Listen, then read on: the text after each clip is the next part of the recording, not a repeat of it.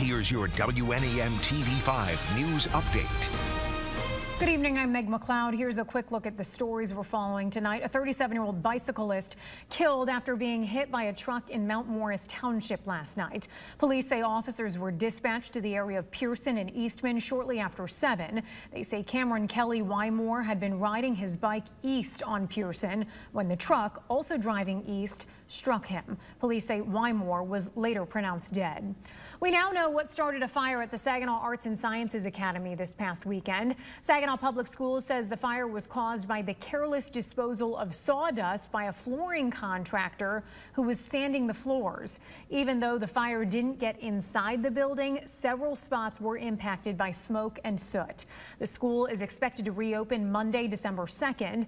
That will allow ServPro to finish its work. Students will continue with online learning through Tuesday, November 26th.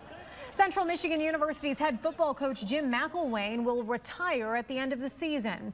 The announcement comes a day after the team's win over rival Western Michigan University.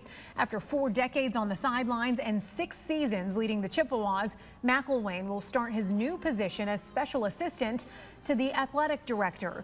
CMU says a national search to find his successor is underway. Now here's Chris with your first alert forecast. Meg, rain is moving through the area right now. However, we are starting to see at least a few areas getting set to change over to snow, or at the very least starting to mix with some of the rain. We expect that process to continue as the night goes along. Now, as far as your sky tracker goes, we've got the area of low pressure itself on the western side of Lake Erie. That is going to lift off to the north as we go through tonight and then circle around the area and go towards Chicago as we go through tomorrow. What that's going to do as we go through tonight is allow colder air to wrap around that system and eventually change over some of these showers on the west side of the state to snow showers in our neck of the woods tonight.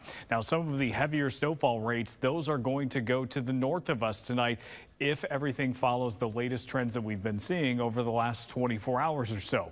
Why is that important? Well, to overcome the warm ground temperatures we've been talking the last couple of days, that we need the heavier rates to overcome that. Well, if that moves out of our area, well, then all of a sudden what was an uphill battle already just became even harder here locally. So our northern counties, where we had maybe the best chance to pick up at least a couple of inches of snow, that may not be quite as likely. And the fact that we haven't had any winter weather advisories issued, I think that speaks to the lack of impacts that even the National Weather Service expects from this system. But we still will see some flakes around the area tonight. I think we'll see some scattered snow showers right through tomorrow morning. And then with the area of low pressure itself going to the west of us, that is going to take most of the consistent precipitation to the west as well. So I think we'll see some scattered showers tomorrow, but nothing that's going to be around all day long. Now, as far as the snow predictor goes, try to pay more attention to some of the shading. I think this does a really good job with the shading on showing you where the best chance of accumulation will be. Even though it's not painting much in our northern counties, which I do think is a realistic scenario, you're still close enough. You can sort of see it at the top of your screen. You're still close enough to some of those heavier snowfall rates if things shift back to the south, even just a touch.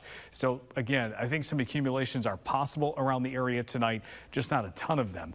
Your forecast as we take a look at low temperatures will be in the 30s tonight as we get closer to tomorrow morning. Most of us will stay above freezing, so I do think that helps us out on some area roads. Our temperatures should stay mostly in the mid-40s for the rest of the week and the weekend.